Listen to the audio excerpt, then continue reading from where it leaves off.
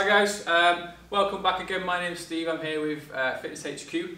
Now, before we get started in today's session, I just want to go over a few things that I want you to have a go at in your own time. Now, in your level 3 personal trainer manuals, I really recommend you go in and I start looking at the different muscles. And what I've done is I've put up a list of the key major muscles that you'll find in your textbooks. And what I want to have a look at is the breakdown of these muscles in terms of where they are as well. So where are they going from and to, and also it's a case of looking at a few newer muscles as well that we may not have mentioned in level 2. So here's your main list. Don't feel like you need to skip out on the others as well. Keep having a look at all the other major muscle groups. What you find is these are the key ones that your exams tend to go into when you get to that point. Now, also, if you're not yet comfortable with the muscular system, I suggest that you go back and have a quick recap over the level 2 session that we did, just to re-familiarise yourself with things like the sliding filament theory, how the muscle is working, how it links with the nervous system, things like that. If you're ready to go, we're going to get cracking on with the lesson. Okay guys, so we're going to resume back at the fourth generation and sliding filament theory again. Now, like I said before, if you're not 100% familiar with this, by all means go back to the level 2 unit, just to give you a little bit of a recap. What we're going to do now is we're going to go into a little bit more depth. We're going to use the diagram that I did before, and we're going to add a few more things to it now.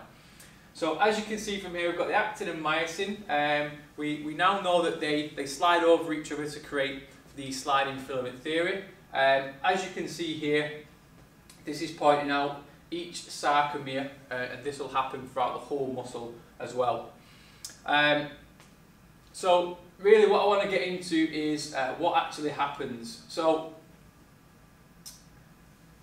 what we tend to find is that down here, now before your myosin heads can actually attach onto the actin, the actin actually has a little binding site here. So it's where the little heads of the myosin attach to. Now, imagine your actin filaments as like the entrance to a club or to a bar, yeah? And imagine yourself as the myosin head. Now, at the bar, there's a bouncer, or there's 2 bouncers in this case. So we've got bouncer number 1, we've got bouncer number 2 standing either side, and they're basically saying, you're not coming in. Now, these are 2 chemicals that we have that float around in the muscle. One of them is called troponin, and the other one is called tropomyosin.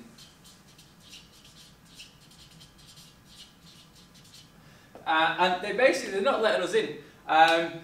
Basically what they want to do is they want to see us smarten up, and they want us to get our ID out, because I'm a little bit baby-faced. They don't believe that I'm old enough to get in. Now, in the body's particular case, we use calcium. Now that's what's going to get us into this club, basically. Now, if you look at the muscles up here from our previous diagram, what you'll see surrounding the muscle fibers is like a network of like, almost like netting that surrounds the fibers. It's like tubing, you could say. And we call this the sarcoplasmic reticulum. I'll get that up on the board for you in a second. It's already up on the board. So the sarcoplasmic reticulum, or the SR for short. Now, the sarcoplasmic reticulum is responsible for storing calcium within the muscle. And what it does is, once an action potential from the nervous system is sent to the muscle, the sarcoplasmic reticulum releases the calcium. And what the calcium does is it goes from that little net webbing, it goes over here, and it basically just pushes the bouncers out of the way. So we give the bouncers our ID, they're happy, and they're going to allow us to go in. But at the moment, got no energy, so I've got through the door, but you know, I've got no energy. At this point, I need to go and get an energy drink. Now, in this case, going back to level 2 energy systems, this is where our ATP comes along. So we've got ATP, it comes along, so you could almost say that's like the energy drink that we're going to get from the bar. Now, what the ATP does, what this energy does, it allows us to go in and it allows us to pull. Yeah. So what happens is the ATP gives the myosin head its energy, and the myosin head will twist and it will pull in and then get the actin to pull in together. And that's essentially how the molecules work. So it's a little bit more in depth. There's a few more new words for you there, but it gives you a good understanding of what's actually happening. Now, you might ask, well, why do I need to know this for being a personal trainer? Well, a really good thing is, one of the things to look at really is calcium. Now, it can come down to diet, it can come down to poor hormone balance. If you've not got calcium being sent to the muscle and sent to these filaments, you don't have muscle contraction, essentially. So your force generation is going to be massively depleted. So if you're ever in the gym and you feel like you can't train as hard as you normally do, you've got to ask yourself, is there a calcium deficiency? That could be one reason why something like this might come in handy for you. And again, really good in terms of questions that might come up on exams as well. Now, what I've just said is sort of put down in the next couple of slides. So you can have a look through this slide. You can have a look through the actual release of calcium as well. Now, this goes into a little bit more detail about the neurotransmitter. So if we say we've got the end of a nerve, like so, and then we've got all of our muscle fibres here.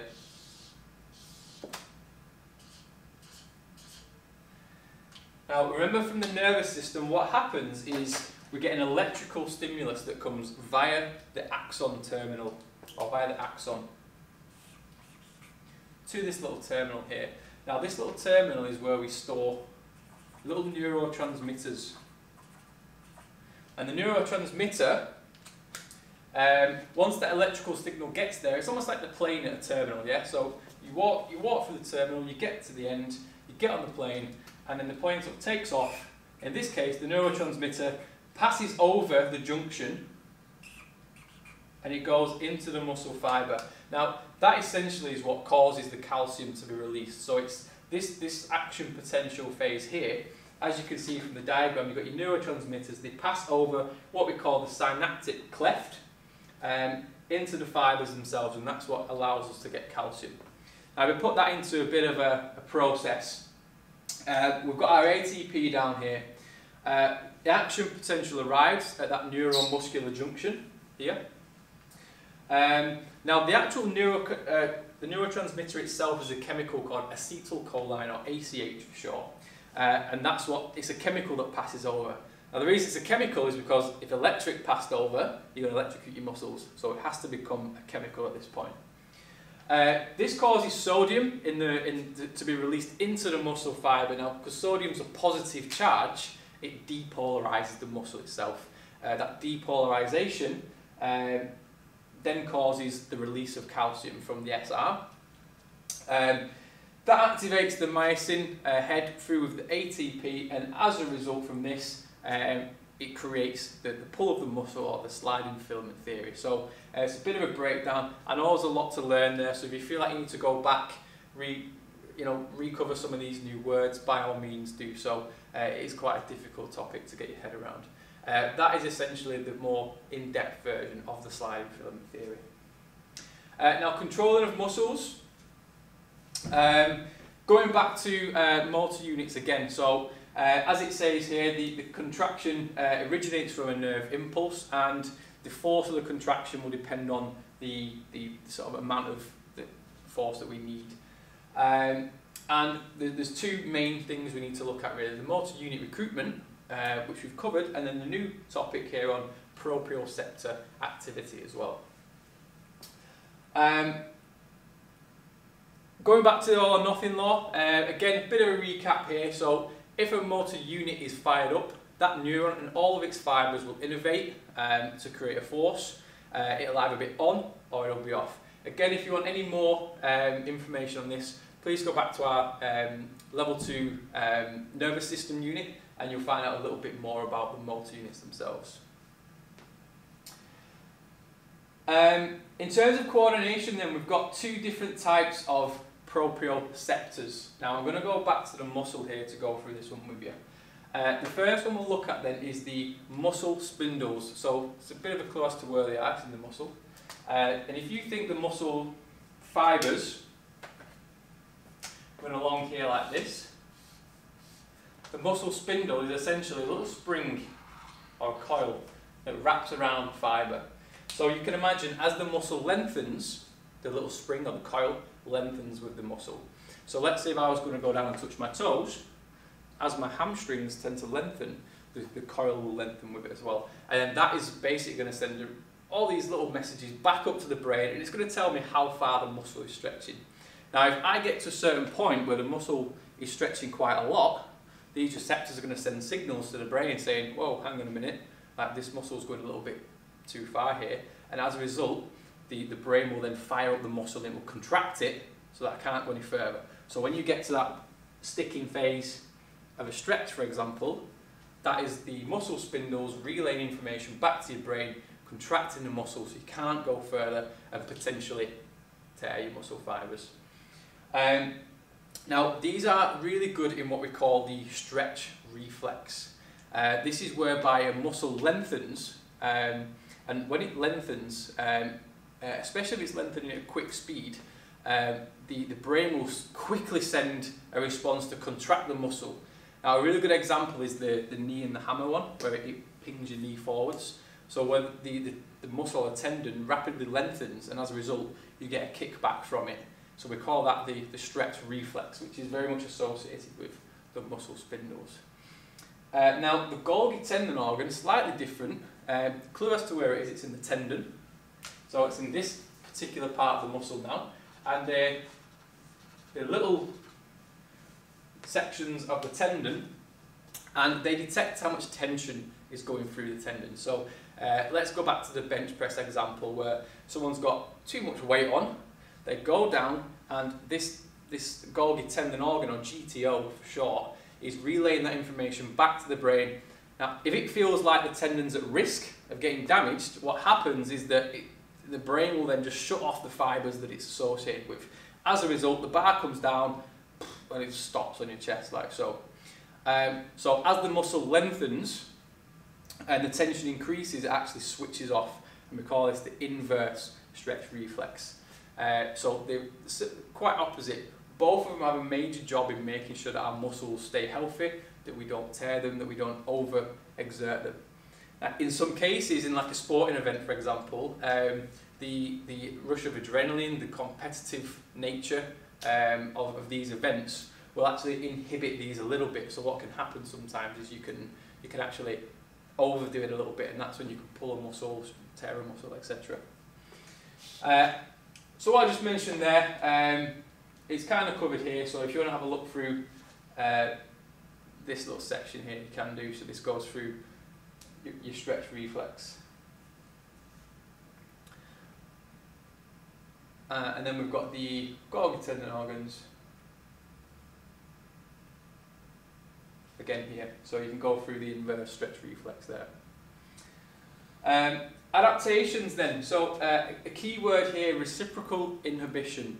Now what this is relating to is a muscle's ability to relax. Now if we go back to level 2 skeletal system, where you've got an opposing muscle, the antagonist muscle, it needs to relax in order to allow the main muscle to do its movement. And it's a necessary part of any sort of movement really. And what your proprioceptors will do is they will make sure that your opposite muscles have the ability to lengthen and relax when performing certain exercises. So like I said, it was bench press, it's your upper back muscles in particular. And again, there's a little bit there about doing things like plyometrics, whereby you do an explosive movement where you say you do a box jump, for example, can really help with this process. Myoglobin then, this is, if you think hemoglobin is what carries oxygen in the blood, myoglobin is what carries oxygen in the muscle, myo for muscle. It has oxygen bound to it. It basically is what transports oxygen to the mitochondria within the muscle. The mitochondria then uses the oxygen. Again, a quick recap here. We've covered this already in level 2, so if you're struggling with this bit, feel free to go back to the level 2 unit here and cover the fast and slow twitch fibres. You'll find this graph again in the level 2 unit, so I'm not going to give you too much information on this as we've covered this already. And that pretty much brings us up to the end of muscles. The last thing I really want to mention is going through axes of movement. We've mentioned planes of motion already. What I want to cover is the different axes now. They link up with the planes of motion. So there's three individual ones. We've got anterior to posterior.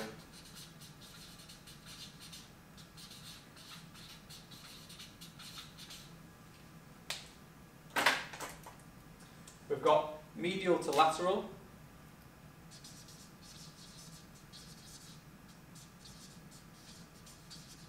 And we've got longitudinal.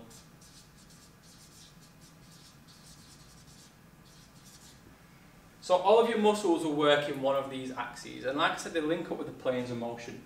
The way I like to think about axes of motion is through using a simple pen. So we understand what a lot of these words mean now. So anterior to posterior means front to back. So imagine if I get this pen and I stick it straight from my shoulder, from front to back. Now if I twist the pen, what's going to happen to my arm? It's going to go out to the side, like so. So if I twist the pen, it's going to produce that sort of movement. So it's going to link in with the frontal plane. Yeah, so it's going to be lateral movements that I get out of it. So if you think the pen's going through there, you should be able to see that. You can practice yourselves as well if you've got a pen handy. If I was to put it through here, it would do that. So it's going to link in with frontal plane movement. So you can think of like a cartwheel firework, how it sort of spins around on its axis. The medial lateral then, medial means middle, lateral we now know means side. So imagine you've got a pen running from the middle to the outside, like so. Great example for this one, table football player, yeah. As you twist the handles, it sends you forwards and backwards like so, yeah. So this is going to link in with the sagittal plane, yeah, because it's going through here and it's going to create flexion and extension movements. So again, if I was to put it through my shoulder, it would do that sort of movement as I rotate the pen. Yeah. Last one being longitudinal. Think of a kebab skewer for this one. If you imagine you get the pen, you put it straight through the middle of your body. If you twist the pen, a little bit like a ballet dancer, but your body will twist and rotate, which is going to link in with the transverse plane.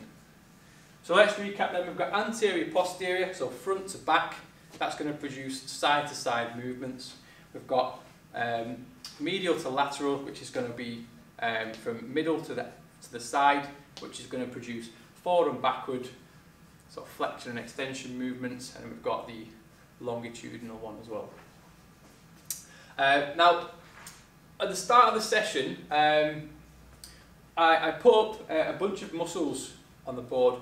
Now, if you feel like you want any more information with those in regards to the whereabouts, the breakdown, the origins and insertions, feel free to have a comment below, and if possible we can maybe get up another video going through each of those muscles just to give you a little bit more insight to really help you out with your exams as well.